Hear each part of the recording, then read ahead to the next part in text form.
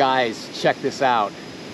We have a Gaboon Viper right here, right out here, chilling, blending in with these leaves. This guy's on the move a little bit. He's kind of checking out the area, looking to see where he's gonna go next. But look at how he blends into these leaves. Look at this pattern. He's got all these different leaf-like patterns, and you can see out here in the forest why these guys look the way they do. Look at that head. Look at the top of the head, and look how that looks like. How that looks like this lighter type of leaf like that.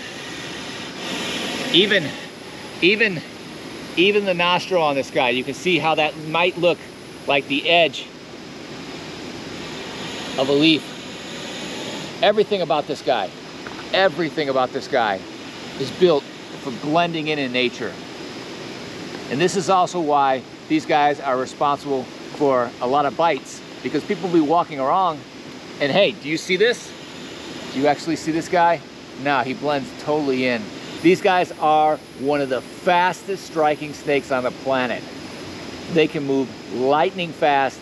It's super hard to dodge anything from this guy, and they can even strike backwards. So I gotta be really careful, even being back here. He could potentially spin back, strike behind him, and I could be in a world of trouble. Woo! You can see he's exploring around, he's flicking that tongue, and that's what he uses to explore his environment. He can get a lot of information just from flicking around that tongue. He can know what's going on around him. He is on the move. Look at this. These guys crawl like caterpillars. Look at this. Look at that belly. He's just moving along. Oh, wow. How cool is this? Crawling alongside a Gaboon Viper in Africa. It does not get any cooler than this, guys. Crawling along a Gaboon Viper in Africa. One of the fastest striking snakes on the planet. Wow. So these guys have both cardiotoxins and cytotoxins. The cardiotoxin will actually shut down your heart, which would not be good. You definitely do not want to get bit by this guy. But look at that. Look at that head right there. And look at those leaves, and just look how that guy just blends totally into his environment. This guy's adapted and suited to hang out, vanish, and ambush his prey right here. What in the world? This is a giant African millipede. So weird having this guy crawl on me. It feels like a little bit like hairbrush bristles, like hairbrush bristles, or maybe the toothbrush. A little bit like a really firm toothbrush though. What is he doing? He keeps his head down. You see that? He popped his head up that one time, and he's got these little antennae on his head. He can grip on with that. He's actually can go upside down, no problem.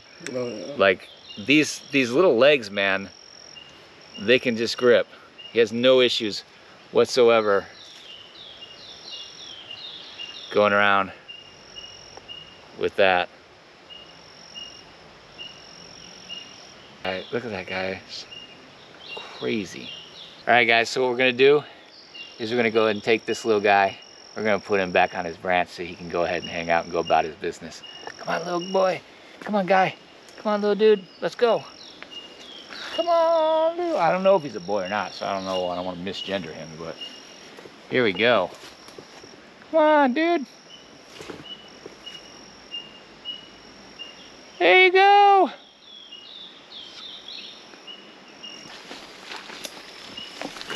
Puff at her. He's hanging out right beneath that rock. Wow. Check that snake out. Now these guys are the fastest striking snake on the planet. If you're in their strike range, there's no avoiding that strike. you cannot move faster than these guys. And you can see, he just kind of blends in there. Now he's got different patterns here, where he's got different shapes of leaves and lights and darks. But if you're out here, you might walk right by him.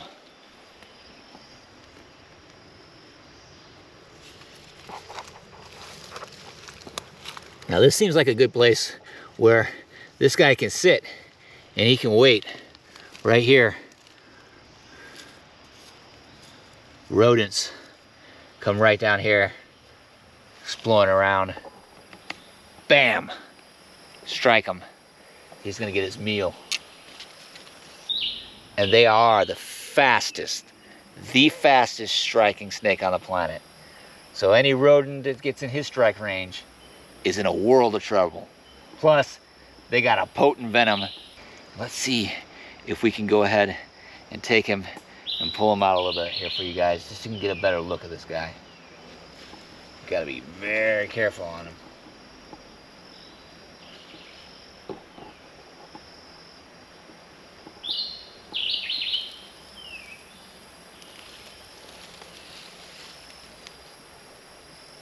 Uh-oh, knows something's up now.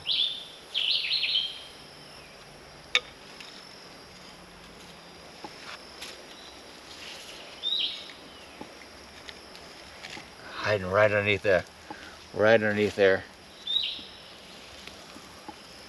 Just wants to get away.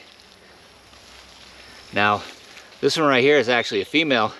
You can tell that because it's got a fatter tail on it here. The males are more slender than that.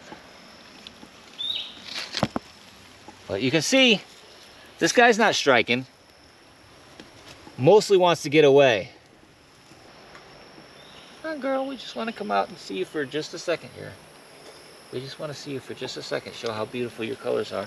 We'll pull you out here, and then we'll put you right back in where you were. Wow. And these guys have really big fangs. They're the fastest striking snake on the planet. You do not want to mess around with this snake. They're responsible for the most snake bites in Africa. So more people get bit by these guys than any other snake. Now, oftentimes, these guys will live in close proximity to humans. The reason being, we create a lot of garbage, and garbage attracts rats. And their favorite prey right here are rodents. Another interesting thing about these guys is they actually have the record for the most babies. So these guys can have up to 150 baby snakes, which is crazy. They did a study on them, and they followed them around for like 3 months, and what they found out is these guys like to select a spot, and once they got their spot where they know that they can find prey and they can ambush, they'll tend to just stay in that spot, and they'll sit in that spot. And if you watch them over month to month, sometimes they'll only move in one direction, a few feet, in the other direction, a few more feet, especially with the females here, because they don't really have a reason to be moving all over the place. Now the males, when they're searching for mates, they may be on the move.